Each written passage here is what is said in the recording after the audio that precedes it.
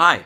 I got a haircut. I look like a lesbian. But I wanted to make a video because I haven't made one in a while. And my haircuts look really bad on the first day I have them, but then my hair gets longer and I become Shaggy Mop Man again. Also, the light in the lounge room is really bad, so I'm gonna have shiny face. But video, yes. As you know, I like music, so I'm making another music video again. Not a music video because I can't sing or play instruments, but a video about music. So,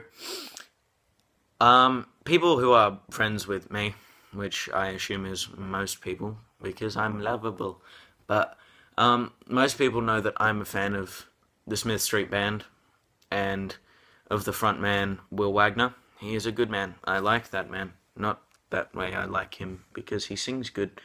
But yeah, I like the Smith Street Band and Will Wagner, and he he's made 3 acoustic albums along with his 3 studio albums that go along with the Smith Street Band. But his third one, I think it's the third one, I'm not sure. It's called Laika, and Laika is very good. I would listen to Laika a lot. I like it. Oh god, puns. Yes, I listen to that a lot, and I thought I would tell you guys to listen to it because you are the people who watch my videos, and you would like this album, I assume, if you like Dylan's videos. But it's very stripped back, and it's just him with his guitar on most of the songs. On all of the songs, really. And there's not really much, like, variation. I'm going to use my hands to talk. There's not really much variation between each of the songs in terms of, like, the guitar playing. There are, like, some different strumming patterns, I guess you would say. But really, it's just stripped back Will with his guitar. And there are also some songs where there's a harmonica in one of them. Can't remember which one. That bugs me. Whenever I sit down to do a video, I always forget the fine details. The fine details of what I wanted to talk about. But songs you should listen to from that album. More Like Signals Midwest is one of them. Oh dear, shaky camera. More Like Signals Midwest is the best song on that album. It just feels like a genuine Australian camp song, like you just sit around a campfire, pass a guitar around, and just jam out this song to everyone that's sitting around. Because it's feel-good. It's a feel-good song, and you would play it in situations like that where you're wanting to feel good. But, yeah, it describes him just going... It feels like a vlog through a song. That's what it feels like. And it's good. It's got good guitar. That one's a stripped back one. And it's got a bit at the end where it's just like people talking. And it's cool because it describes it, like I said, you would play it at a party or around a campfire, and it's like people chattering about the song, and it's cool. It's a cool element to that song. And then there's the title track, Laika, and that one is very heartbreaking.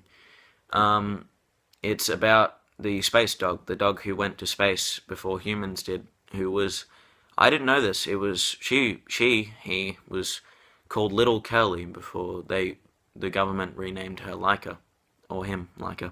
Gonna call it a her. It, a her, triggered.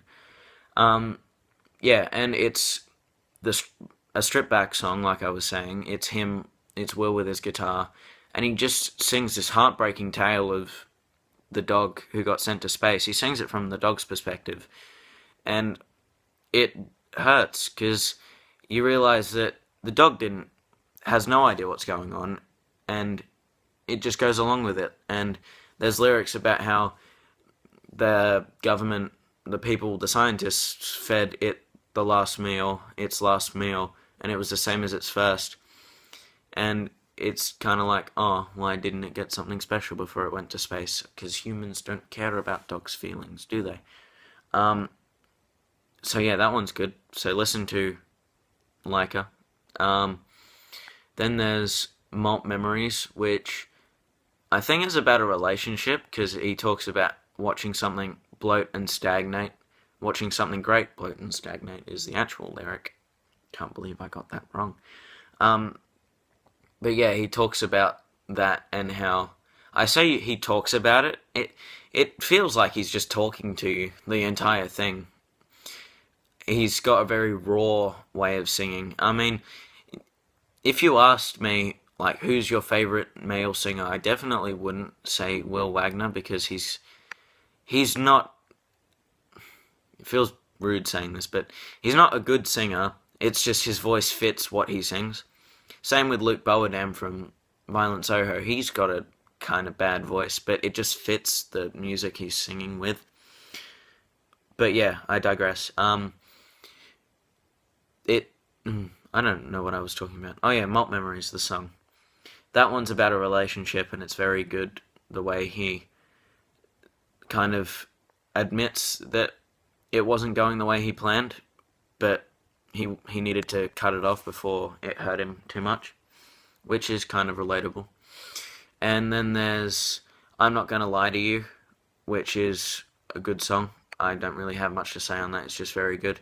And then there's a song about Why I Suck, which is a very honest song. I'm kind of, like, I guess proud of him for singing something so honest about himself, because he talks about how he used to steal from his friends, and the song would be the way he told them. Like, he couldn't admit to them face to face that he was stealing from them. He kind of had to sing it through a song, and that was very good of him.